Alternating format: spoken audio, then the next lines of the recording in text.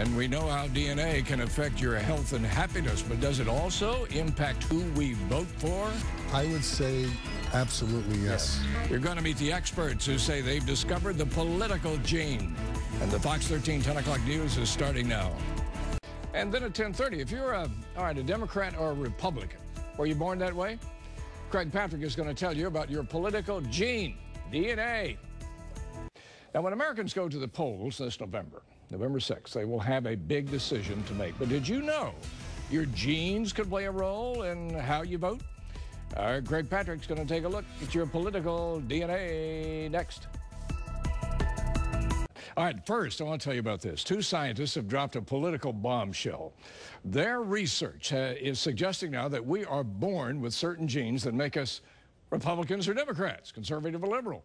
Fox 13's political editor Craig Patrick is going to show you now how our views may be coded into the DNA. The sky will open, the light will come down. He's the original Maverick. Politicians will say just about anything. A career politician. I'm not a witch. To win you over. I'm also a fiscal conservative. But science suggests we're wired to take one side or the other from the moment we're born. We could be naturally inclined to tune out the Democrats or be turned off by the Republicans.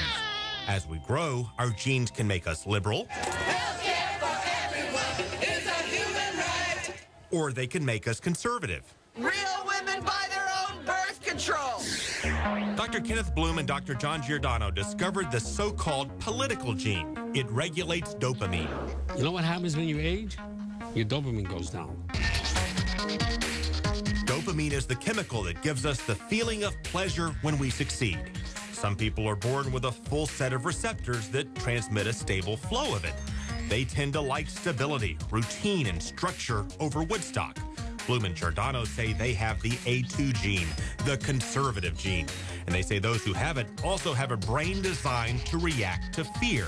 That's fear of crime, foreign threats, or debt. I know guys that have a couple of $1 million and they're scared to death that they're going to be broke soon. Meanwhile, others don't have the same receptors, so they don't get as much dopamine. They tend more to be individuals. They tend to take chances, seek change that could lead to greater success, which in turn drives up their dopamine. They have the A1 gene, the so-called liberal gene, according to Blum and Giordano. They say it comes with a brain shape that can process complex ideas better than others, but it also makes them more likely to get discouraged when they don't see results. They put you in a pay no mind list that quick. Which could explain why liberal voters did not turn out as much in 2010 when Rick Scott and the Tea Party took off. Let's get to work. But wait a minute. Governor Scott is a staunch conservative who also took big risks as an entrepreneur. John McCain took pride in being a maverick. President Bush also took huge risks, from trying to privatize Social Security to invading Iraq. I'm the decider. Well, Blum and Giordano say they may all be natural-born liberals whose life experience overrode their genetics. I would say absolutely yes. They say Mitt Romney is tougher to peg. In fact, that's the knock on him. Two men trapped in one body, Mitt versus Mitt. Blum and Giordano suspect Romney has the liberal gene based on his overall record.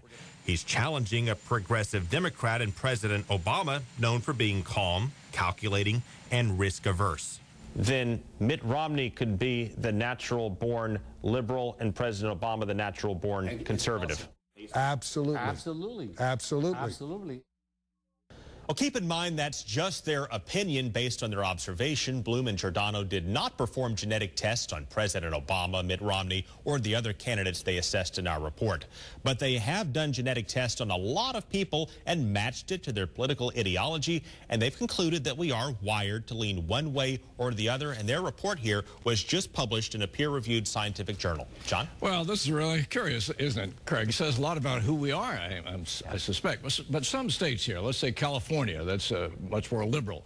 Others like Mississippi, conservative, and yet you got a big state like Florida here that's a swing state, goes either way. How do these scientists tie that to genetics? Well, they say people with similar gene types tend to hang out together. A1s tend to marry A1s, A2s tend to marry A2s. They tend to be more comfortable together, and so they stay in or drift to large communities. But there are also some other factors here that affect our political views. For example, religion is one of them. The South, for example, is very conservative, and the Bible Belt also runs right through the South. So you're really talking about environment here. That's the other factor. I guess the question is, can our genes be manipulated to make us conservative or liberal?